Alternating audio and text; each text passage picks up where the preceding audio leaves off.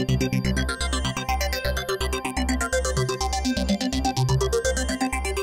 welcome to this edition of Book Notes. Today I want to talk about a book that I read first back in 1986. It was an unbelievable read. It had a huge impact on me as a businessman and as a professional, and it really profoundly affected how I think about business. And it's a book called The E-Myth. It's since been retitled The E-Myth Revisited when Michael Gerber, the author, republished it in 1995 and then again a later edition in 2001. But basically the subtitle of the book says it all. The subtitle is called Why Most Small Businesses Don't Work and What to Do About It. And he really talks about three things in the book. First of all, the entrepreneurial myth. Secondly, the turnkey revolution. And third, the business development process. Now, when he talks about the entrepreneurial myth, and that's really what the E-Myth stands for, he basically says that most business people, most small business people, you think that they're entrepreneurs, but they're really not. They're technical people who know how to keep books, or they know how to do technical writing, or clip a poodle, or make coffee, or do something, and they suddenly decide that they're smarter than the boss and they could be in business for themselves. So they have what he calls an entrepreneurial seizure, and they start a business. But the problem is that now not only are they doing the technical work that they used to do and actually used to really enjoy, but now they're doing 1,000 other things besides that, and it just wears them out to the point where they get disillusioned. And he talks about the fatal assumption in this section where he says that just because you understand the technical work doesn't mean you understand the business of doing the technical work. Those are two distinct things, two different things that you've got to understand. And so he distinguishes in this section between the entrepreneur who's very focused on the future, and then the manager who's all about the past and keeping the records and planning and getting things organized, and the technician who's all about the present.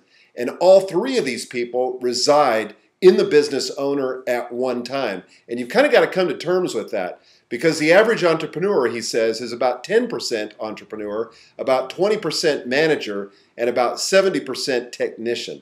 And that's where the trouble begins. Then he goes into the second section of the book. It's called the turnkey revolution. And he says that from the beginning, you've got to think of the book as a turnkey system that you can hand off to mere mortals to run. It's got to rely on systems. It can't rely on geniuses, because you can't afford geniuses even if you could find them. So you've got to create systems that just work. And he talks about the McDonald's franchise and what happened with business format franchises like McDonald's that ensured a consistent, predictable result no matter where they were implemented. And that's why you can go almost any place in the world and eat at a McDonald's restaurant. And, it may not be great food, but at least it's consistent because they've got a system that produces that result. And he talks about the fact that you've got to create your business like it's a turnkey business so that you've got an exit strategy, and ultimately you can sell the business, you can retire, you can do something, but it doesn't require your personal presence. Third thing that Gerber talks about is the business development process. This really changed my whole thinking and the way I look at business today. He says you've got to approach every system, every new process, everything you do in your business as though it were a prototype that you were going to replicate 1,000 times. Even if you're never going to do that, you've got to approach it that way, and you've got to think about it in that fresh kind of way. And so it involves things like templating, modeling, measuring, refining, orchestrating, and really creating something that gets better over time and that actually improves. I really can't recommend this book too highly. I mean, I think you can sense my enthusiasm for it. I just recently reskimmed it and got the big ideas and recommended it to a friend of mine. But I think it's a book that will really make a difference for you. Whether you're in a small business or a big business, it's targeted at small business people. But honestly, you've got to think of your business like Gerber talks about if you want to make a difference over time.